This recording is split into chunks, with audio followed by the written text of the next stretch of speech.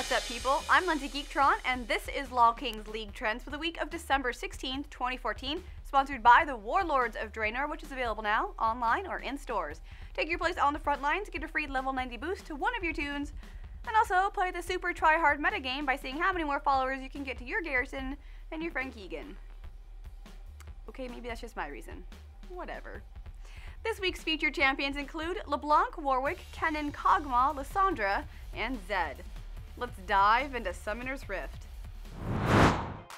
This week, the champions on the increased pick rates list include LeBlanc, Graves, Aurelia, Lysandra, and Corki. Solo Q is going LeBlancers. The Deceiver is making a comeback thanks to some indirect buffs. Athene's Unholy Grail is no longer omnipresent on opposing mid laners as a source of magic resistance, and most champions are just a tiny bit squishier early game due to the base stat tweaks in the 420 patch. She therefore has an easier time bursting people down. LeBlanc's burst is all about combinations, so a Banshee's Veil is the counter item. Other items that can help you survive are an Abyssal Scepter, Rod of Ages, Hex Drinker, or even a Warmogs. LeBlanc is a slippery lane opponent, and there's no real simple strategy to deal with her. Champs like Cinder or Vigor can help hit her with crowd control as she comes in on her distortion dash and deal damage before she can leap back out. If that seems too hard, try using a tanky mid laner such as Orianna, Morgana, or Cho'Gath and aim to survive. Guess that black rose is starting to bloom again. Great. Decreased pick rates this week list Kalista up first. Pantheon, Warwick, Lucian, and Master Yi follow up. He's back! We covered the rise of Warwick, and now we're here to see his fall. The damage from his Infinite Duress ultimate was hit hard last patch, and his favorite toys got nerfed as well. Skirmisher's Saber no longer procs 5 times during Infinite Duress, and the Devourer enchantment was lowered from 40 to 25 damage on hit. He's now back to his original role as a set of training wheels for junglers. He still has a healthy clear, so if you're still not comfortable in the new jungle, he's a safe tool to learn it with. He can even jungle without smite, so if you're a new player or leveling a smurf, Warwick's your main. Once you have experience though, you'll probably find other champions more useful and more satisfying to play. The TLDR is that Warwick is probably dead. Apologies to Warwick fans, but most would say good riddance. Champions with the biggest increased win rates this week are Sejuani, Cassiopeia, Kennen, Hecarim, and Swain. Kennen's showing up big after some tweaks to his abilities in the latest patch. His playstyle is the same, so we're going to do more of a general overview. The Heart of the Tempest core item is Zhonya's Hourglass.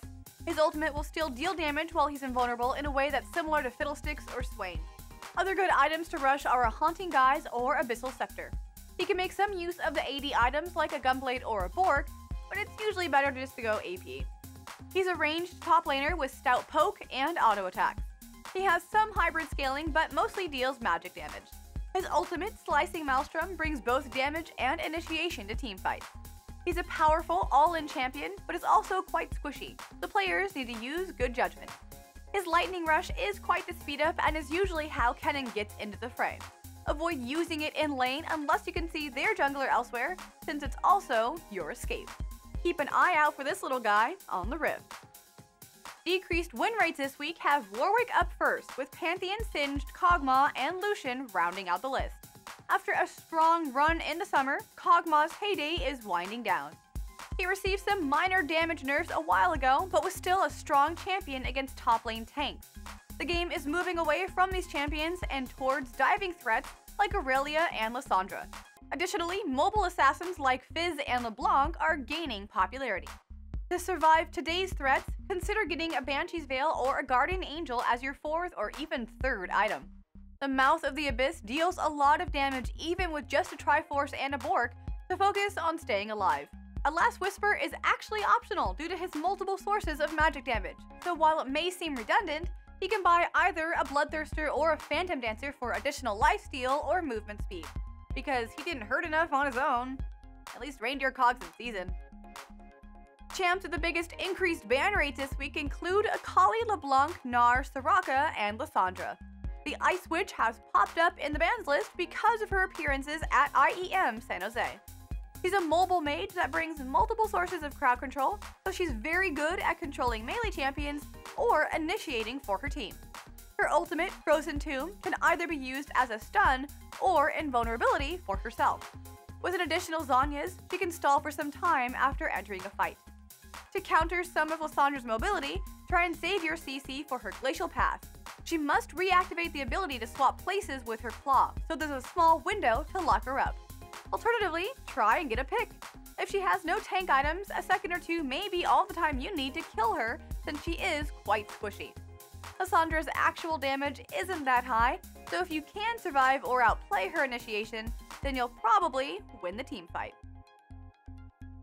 Finally this week, the champions with the largest decrease in ban rates has Warwick dropping over 20% from last week. Morgana, Pantheon, Katarina, and Zed follow up.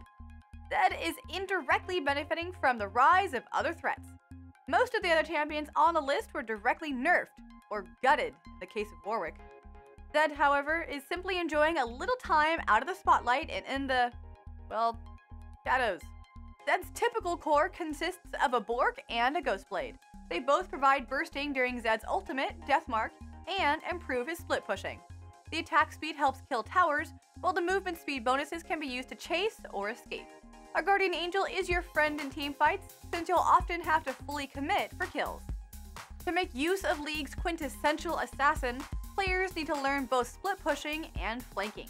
Simply walking through the front of a team fight and following initiation is probably not going to do much against good opponents. Zed is a ninja after all, so you have to be sneaky. Buy wards and communicate with your team if you're spending time in the side lane. If you need to team fight, wait until the enemy team commits some abilities before hopping in. And that does it for this week's episode. Please be sure you check back every week for the latest League of Legends picks, bans, and win rates. Please be sure you like and comment below to help us reach more people, but mostly just share this video around to all of your friends, which is the best holiday present that you could ever buy me, ever. You know, if you were wondering.